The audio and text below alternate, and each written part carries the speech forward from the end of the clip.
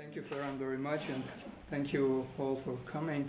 Actually, the research creations for this study, they shaped quite recently.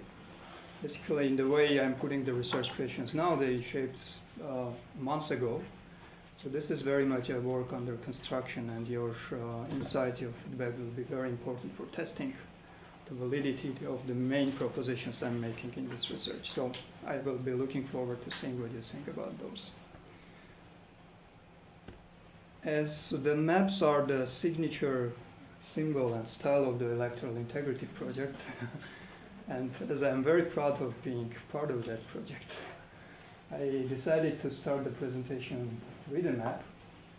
And here is the world map, actually thanks to Marcus and also to Carla, who helped me to produce some of the visuals in this presentation, because myself I'm completely incompetent of producing any graphs, any visual, any things like that. So the map presents actually the world map with respect to those countries which empower their constitutional courts with electoral adjudication functions.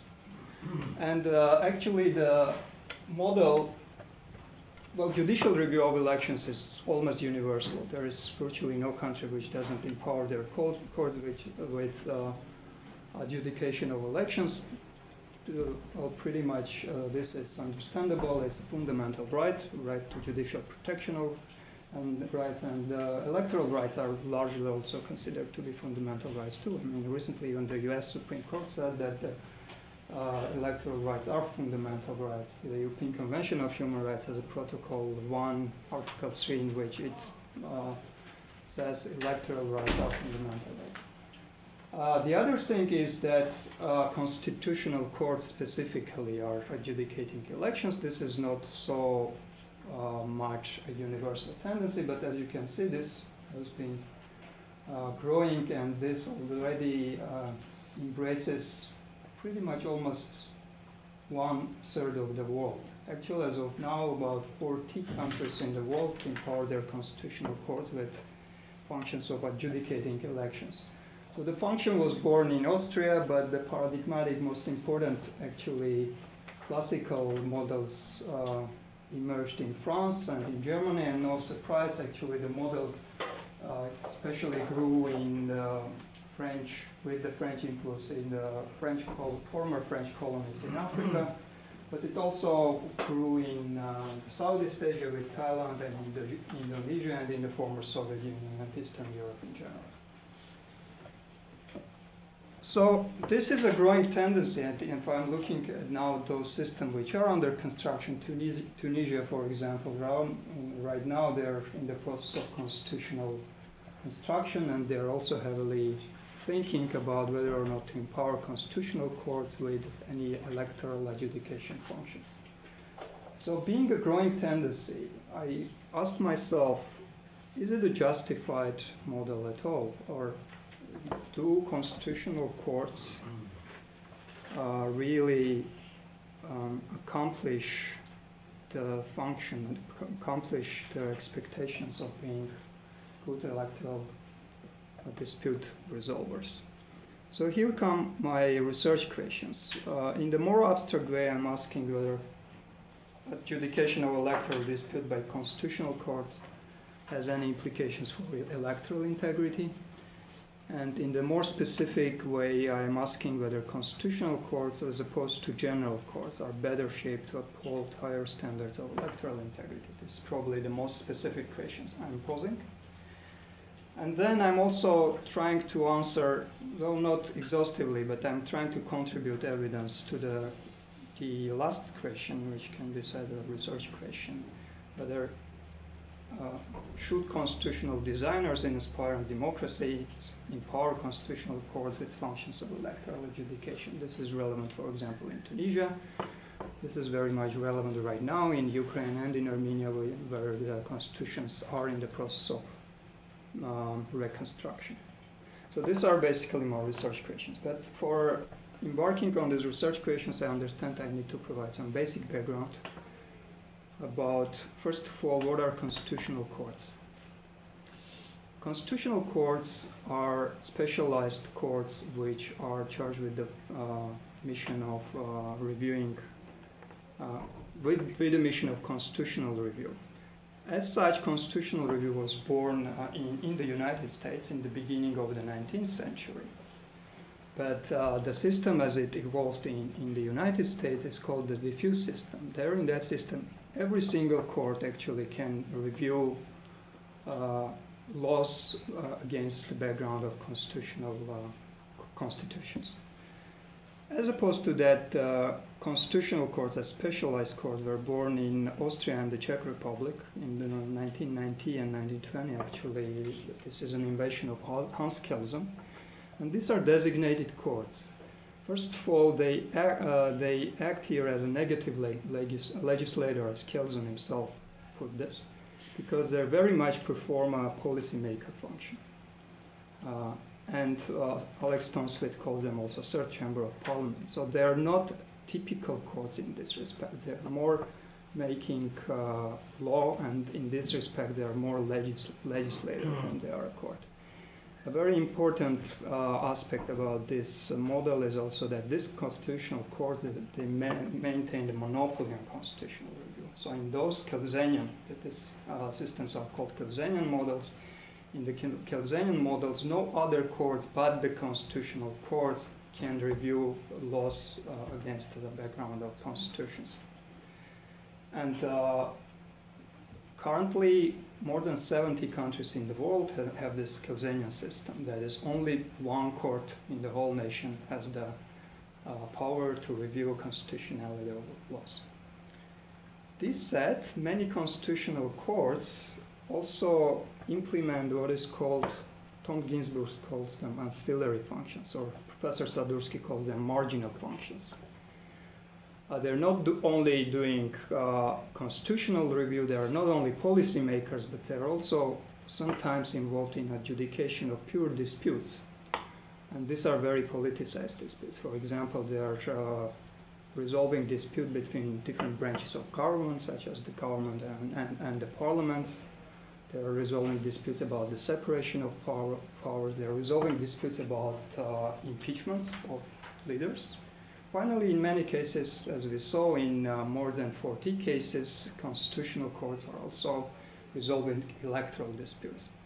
So the two modes in which they are operating, the constitutional courts in this context, have to be separated from each other, and this is a very important implication for the research questions I'm looking at.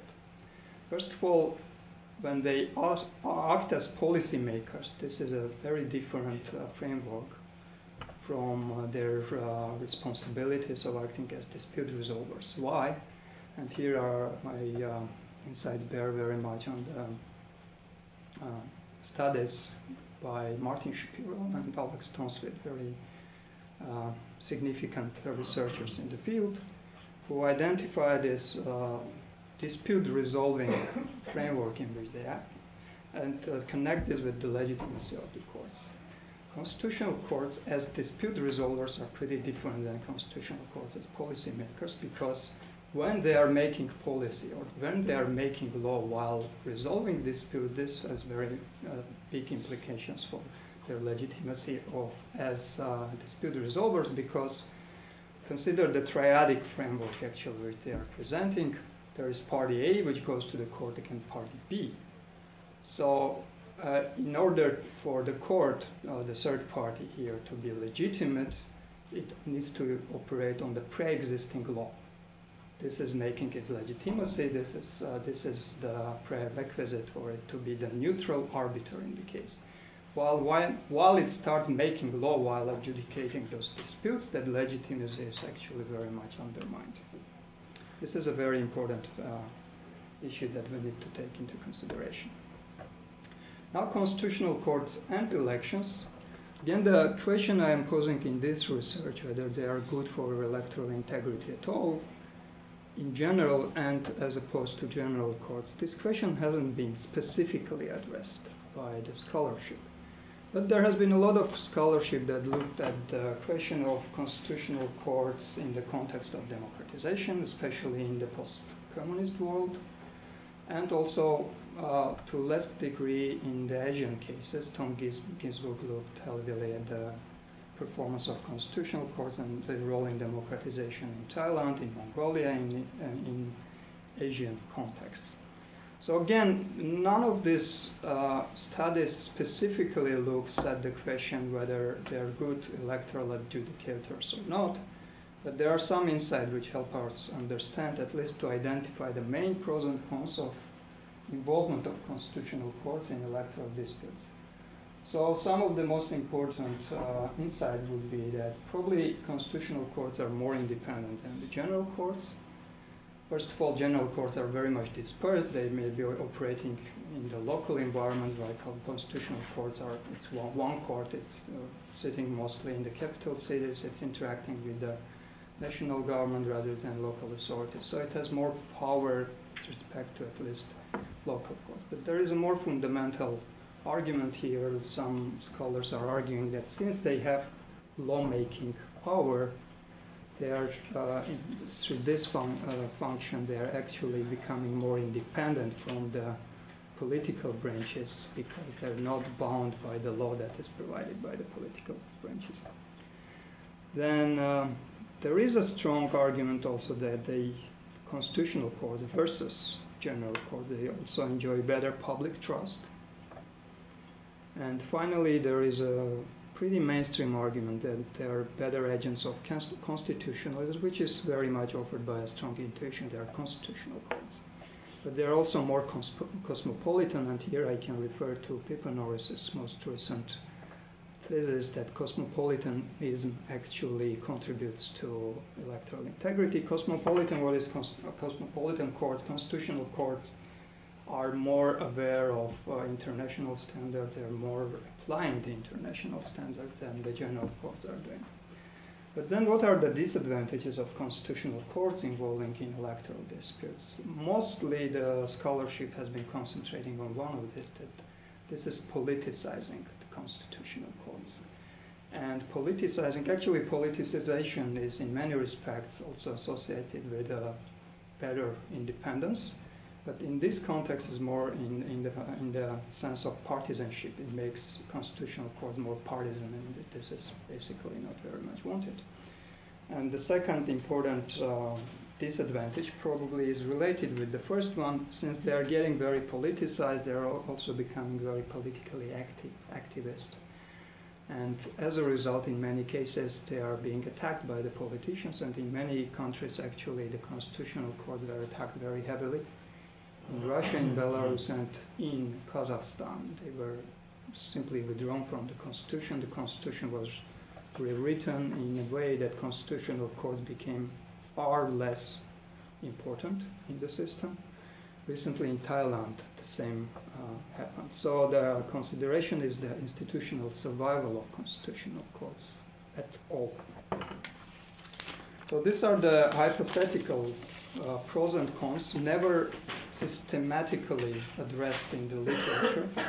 So I'm attempting to try doing this, though I'm not embracing the whole spectrum of questions. I'm simply trying to concentrate on one of this. I'm trying to see whether there is empirical evidence to show that they are more constitutional, they are more open-minded.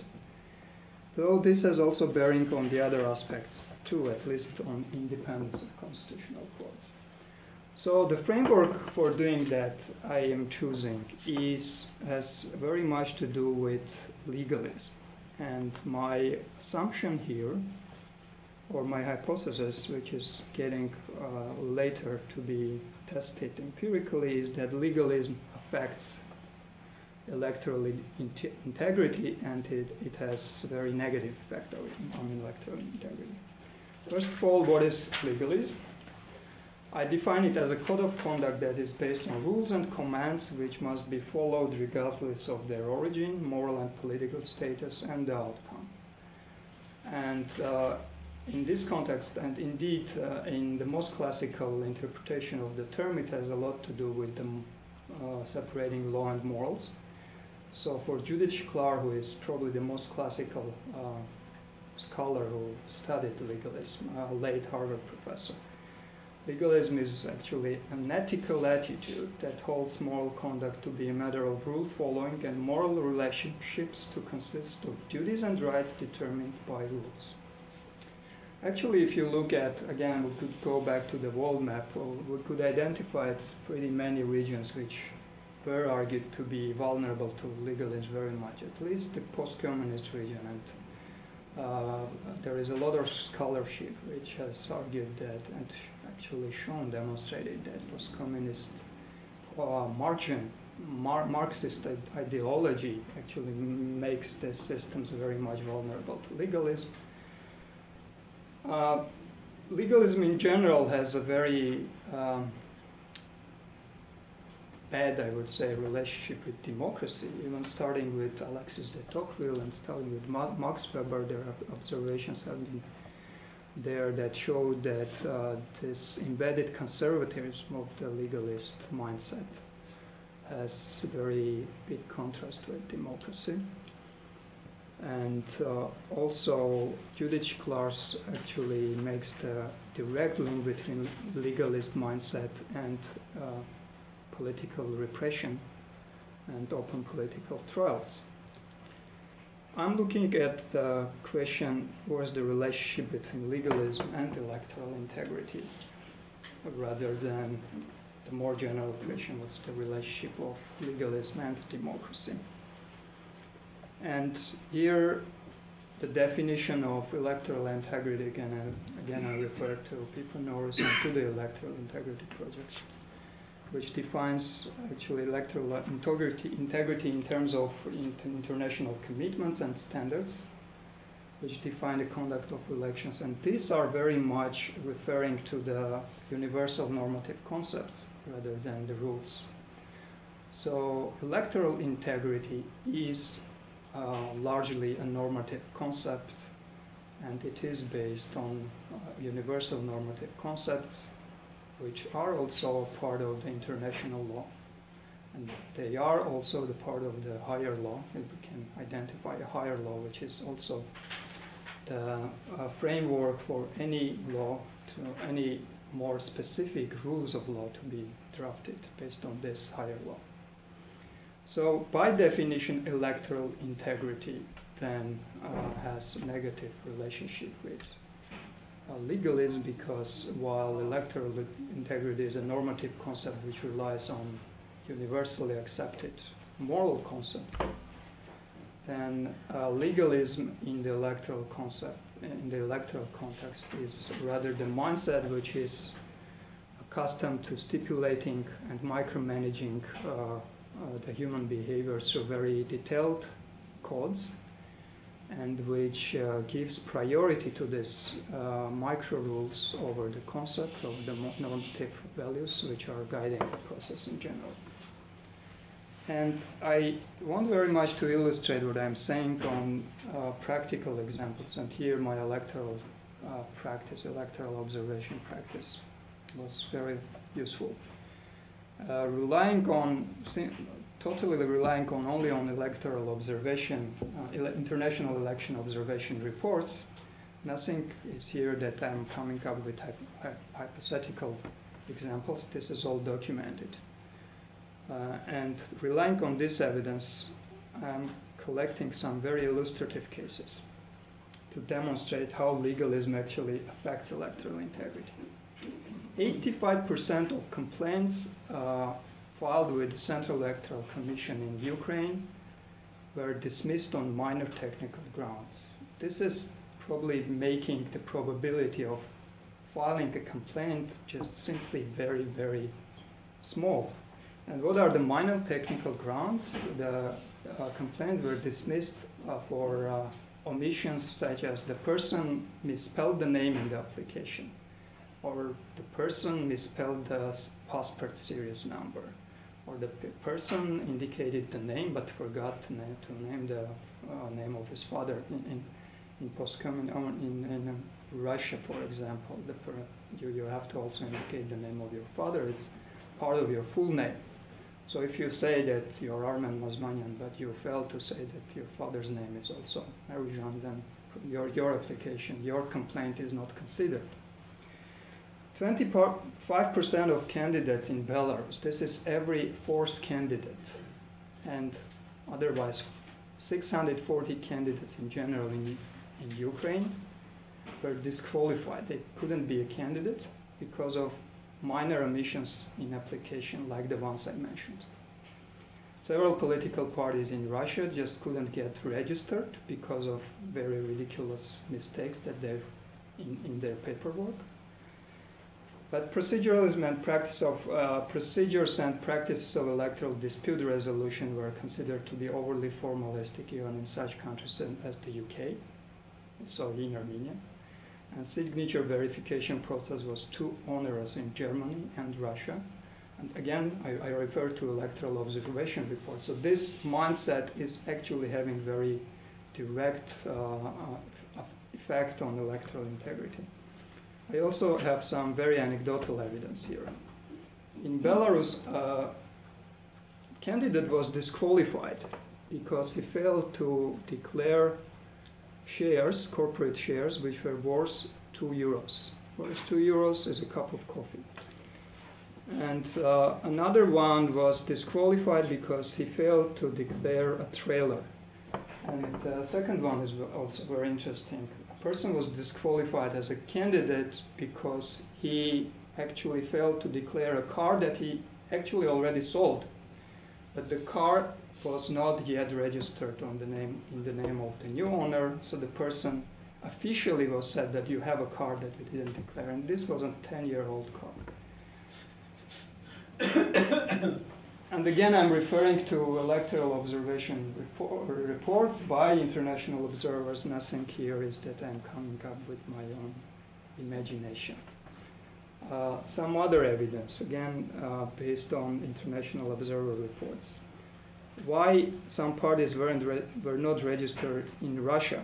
Because they made mistakes and inaccuracies in documentation submitted, because they indicate some ineligible party members, and actually I was one of those who were drafting these reports. I know what is ineligible party members. For example, you need to have 1,000 members to register a party. You submit 1,000 names. 2 of them are, for example, foreign nationals or dual citizens. They don't qualify. Because of these 2, the whole 1,000 member list would be disqualified. The other one, which I don't exactly remember what the case was, but the definition itself is very ridiculous. Overpaid registration fees. So parties were deregistered because they overpaid the fee. So if the fee is $100 and you paid $150, then the paperwork is considered incomplete and the party is not registered. The party is not registered is affecting electoral integrity in very direct terms. This man was a very important candidate, again in Russia. He was the former prosecutor general, and for many years, and after his retirement, he tried to become a candidate in parliamentary elections. And he was disqualified because in his application, in his biography, he mentioned that he is, at the moment, he worked as a dean of a law department in a university in Moscow. So he mentioned that he's the dean of the law department and a professor. While the records of the Electoral Commission showed that in his labor book, in many post-Soviet countries, they're still applying these formal certifications of your labor records. So every kind of employment that you have needs to be registered in a labor book. It's kind of a passport. So in his labor book, the employment record indicated he's only the active dean. So he said, I'm the dean and a professor, while the labor book only indicated that he is the dean. So he was disqualified. Again, a very significant candidate in elections. The case actually went up to the European Court of Human Rights, and the European Court of Human Rights found a violation of his fundamental right to free elections. And this man was even a more significant candidate. He was the prime minister of Russia for 4 years under Putin. But then his relationship with Putin was not so good after he resigned, and in 2008 he decided to run against Medvedev, who became the president. And he was disqualified because they found a lot of mistakes in the signature collection process. And again, I looked into the process itself, and it was very, very much legalistic. So as you can see, legalism has very direct implications for electoral integrity. And apart from anecdotal evidence, I now want to try to conceptualize what I'm saying. And here two distinctions are very important to be made. Legalism and electoral fraud. The first intuitive connection is very direct, because everyone thinks that whatever I'm telling is more likely fraud than not, but this is not so obvious. Of course, in many respects, it is electoral fraud. In case of these guys, I'm sure it was revenge by Putin. In case of this guy, probably it was not revenge by Putin, but it was a revenge by someone else. Most likely in these two cases we had electoral fraud. But in cases like this, the person who was disqualified as a candidate because of failing to declare shares of worth €2, actually it was a retired military officer, a non-significant candidate, non-party affiliate. And in general, this 640 candidates in Ukrainian elections who failed to qualify as candidate, most of them, and I was observing these elections too, most of them were not politically significant people, and in general these elections were assessed to be very good, and especially the Electoral Commission, which was qualifying the candidate, was very independent. So legalism affects elections whether or not it is electoral fraud. It can be electoral fraud, but it is not not necessarily electoral fraud. This is a very important perspective. So this actually submits to the fact that legal culture, or in general the political culture, may have implications for electoral integrity. The second distinction that is very important to be made here is between legalism and the rule of law. Again, whatever I'm saying shouldn't be interpreted that law has to be devoid of formalism at all. Legalism is defined as over-formalism or unnecessary formalism. But otherwise, formalism has to be part of legal interpretation necessarily. So we need to distinguish between formalism and unnecessary formalism here. And what I'm saying doesn't mean that those who are interpreting the law should also disregard the rule of law. Actually, again, if I'm going back to my examples, in many cases we could observe that these absurd outcomes were not a result of following the rule of law. So the law actually didn't say that anyone who is failing to declare a single dollar has to be disqualified. The law is very general. It says that the candidate need to declare their property. And then there is a lot of discretion in interpreting this term. Property is a very general term in this context. So you can interpret this term in a way as the electoral administration did in Belarus. So if you fail to declare every single dollar or every single share, non-respecting the fact that it is a very minor financial investment, then you end up having this absurd effects, actually. So legalism is not necessarily following the rule of law, and one needs to carefully make the distinction between rule of law and legalism. Legalism is rather following unnecessary rules. First of all, it is stipulating unnecessary rules, and we also could see many examples in which rules are so complicated and the codes are so complicated that there is no real chance that the electoral participants can properly comply with these rules.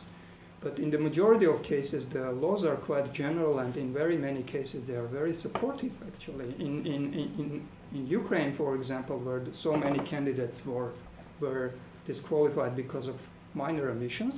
The law actually says that the minor mistakes must not be considered when disqualifying election.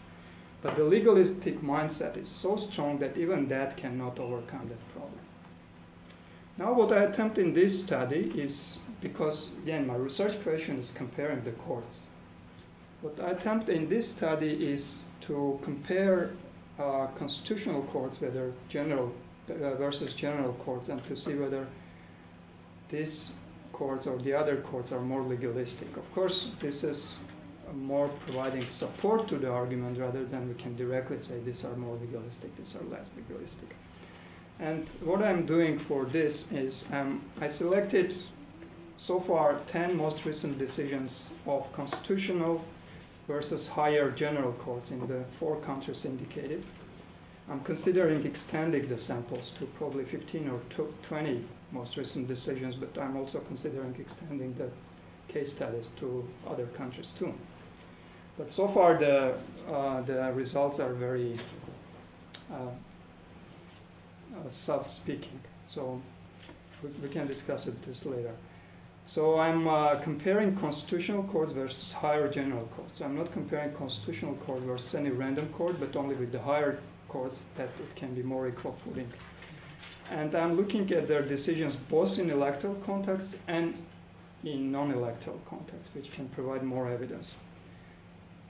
And what I'm doing, I'm counting the citations and references that these courts applied in these decisions to universal authoritative normative concepts, because again, these are the most important normative concepts that are guiding any law in general, but also the electoral law especially. I'm looking at the rate of the references to the principles of democratic governments, to constitutional concepts and norms, to norms of international law, including judgments of international courts, and to international and foreign best practice, because when courts are actually looking at issues in the context of international best practice, you can imagine they're departing from the literal meaning of the law. So they are in a search of the meaning of law, meaning they are departing from the literal meaning of law. And I'm also looking at the instances when they are doing balancing and proportionality. This is a very specific legal term, which this is actually a judicial test which sets the test of necessity in a democratic society. So when looking at restrictions of rights, courts are looking at whether these restrictions are necessitated in a democratic society. Again, by this exercise, they are departing from the literal meaning of the law. And I'm actually proposing 3 hypotheses based on the intuition and based on the studies which were saying that constitutional courts are probably more constitutionalist, they're more open-minded, they're more cosmopolitan, etc. The first hypothesis is that constitutional courts in any single country generally, so in non-electoral contexts, are more activist. I'm using the word activist in a very conditional way. Activism has a very negative connotations very often in the judicial context. It means that judges are departing from the law, they are becoming politicians.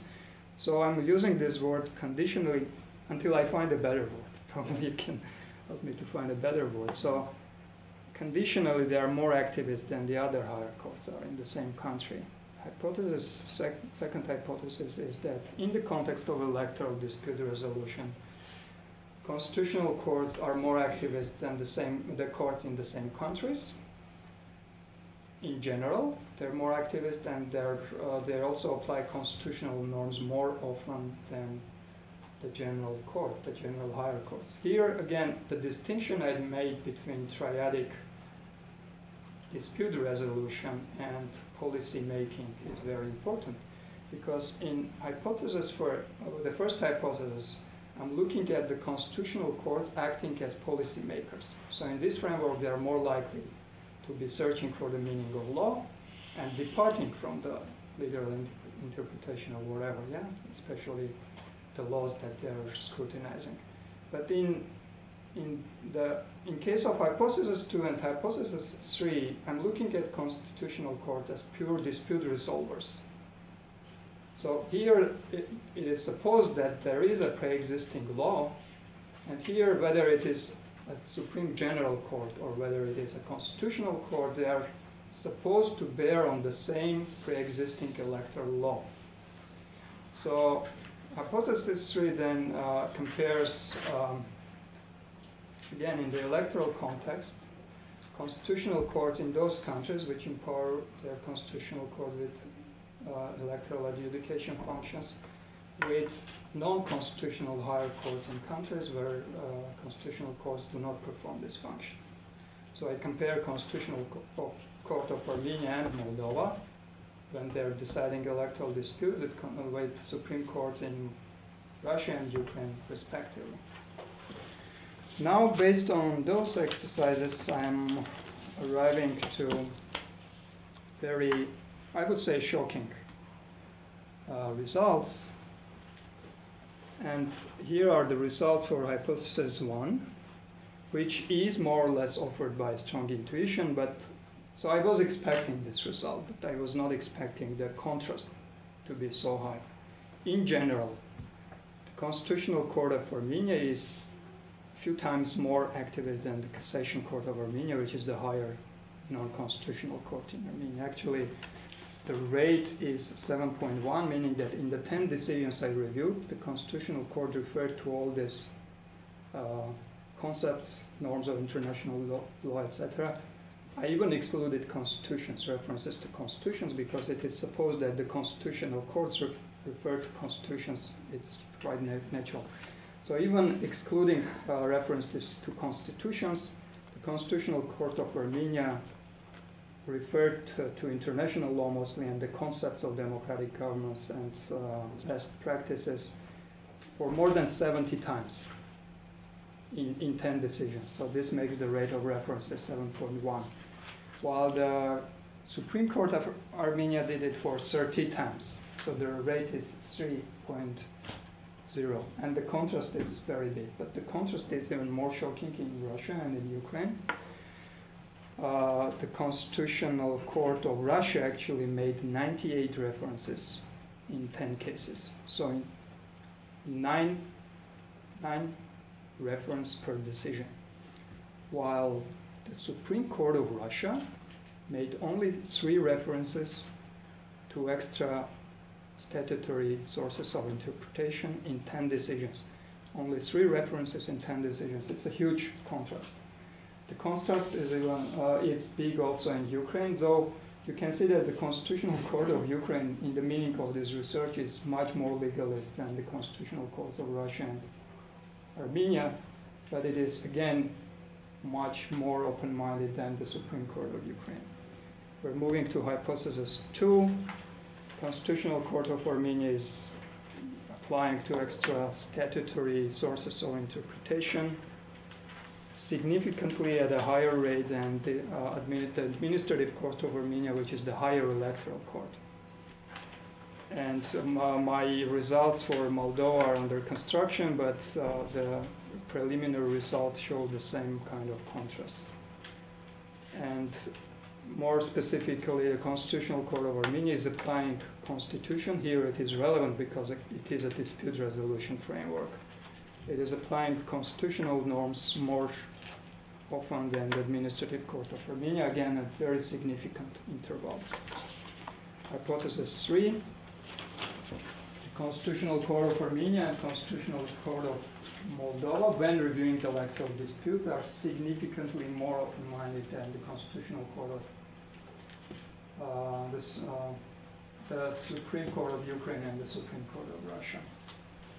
And this is also true about applying specifically the constitutional norms. The constitutional courts are significantly more activist than non-constitutional higher courts. Basically, relying on this data, I then make the conclusions, and the conclusions are that non-general courts are significantly more reluctant to apply extra statutory sources of law, and this leads to conclusion that they are more likely to be legalists, significantly more likely to be vulnerable to legalism than constitutional courts. It also indicates that constitutional courts are significantly more cosmopolitan. Again, if we refer to Norris, meaning that they apply international law at much higher rate than the general courts do. And finally, they are better agents of constitutionalism, electoral constitutionalism especially, than the non-general courts. And I think this has direct bearings for the studies of electoral integrity, especially for institutional design of dispute resolution systems. Now a few more observations, and this is my vision of how to develop the research further. First of all, I would like to see what are the patterns of legalism elsewhere, because I'm mostly concentrating on the post-communist world. Even on the post-Soviet world, I'm sure the patterns are still there in Eastern Europe and Central Europe. I would probably like to see what are the patterns of legalism in now EU members, former communist countries, but also probably, say, Germany and even France, because again, they are probably going to have some patterns of legalism there too, because of some cultural heritage too. I'm going to try the same in other regions of the world. So this is one way of developing the research further. Probably I need to extend the samples, but maybe I need your advice here. Given these stark contrasts, do you think I need to extend the samples and look at more decisions, or the 10 decisions submitted enough evidence? And finally, I want to extend the case studies themselves. Initially, I was thinking about Azerbaijan and Georgia. These are the same region, the same patterns of legalism, etc. And given the contrast and that the hypotheses are confirmed in all cases, in all dimensions, probably I will arrive to the same result. But probably there makes sense to look at Central Europe, to look at Middle East and North Africa. Maybe Algeria might be a good example, and finally Indonesia, and this would make my study more comparative and more global in its application. Thank you. Okay, thank you, Armen.